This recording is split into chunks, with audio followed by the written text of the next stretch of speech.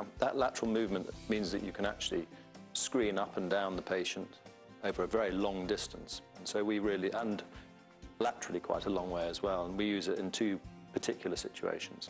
In nearly every case, we use femoral closure devices, so we like to take an image of where the device is in the femoral artery.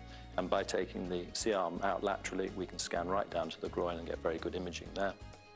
The other situation in which we use it is when we're doing radial access. We do quite a lot of our work via the radial approach, and by taking the C-arm laterally, it means we can scan all the way down, all the way from the wrist, and obviously back up to the heart. So yes, in that situation, it's very helpful. It's really this access to the head end, and not only for the anaesthetist when we're doing PFO or ASD closures, but by the nature of our work and doing the primary angioplasties, it's not infrequent that we get patients who come who are ventilated. And in the past, when you've got your table set up and the C-arm is in the same plane as that, it really means getting to the head end of the patient is very difficult for the anaesthetist. And you're always having collisions between anaesthetist and tube.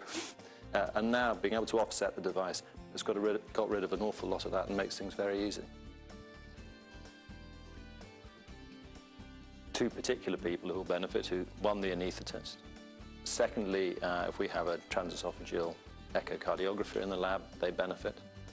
Using the lab in general, we have both radiographers and nursing staff who actually drive the lab.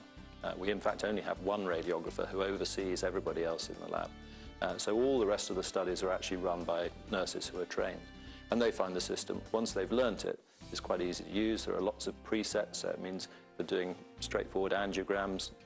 There are preset positions, and the movement between those positions is very rapid and very accurate. And they, I think, find that quite easy. From a personal point of view, I find that, the pedal setup is nice. You're not unbalanced by it, and you can get a very wide range of angles, even with the biplane setup and both tubes in.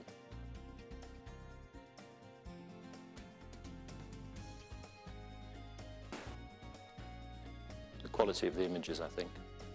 I find the image quality is really very good indeed. It's a nice, brisk system. It doesn't break down. So far, touch wood, it doesn't break down. The movement of the arm is quicker than we were used to. The storage, the digital storage system works very nicely for us. We've got away from having hundreds of thousands of CDs in a room. We now have them on a digital archive. They're very quick to call up again so we can review. We don't lose studies. There's no risk of that happening. So for those reasons, and then the reasons that I mentioned before, the fact that the system is so flexible in the angles to which you can set it, and so you can just have it in a sort of frontal plane. You can offset it up to 137 degrees, I think, and that gives free access to the head end, which I've mentioned before. A particularly useful feature of this system, in the past, when you want to make sure that both your frontal and lateral images are aligned, all you could do was move the table.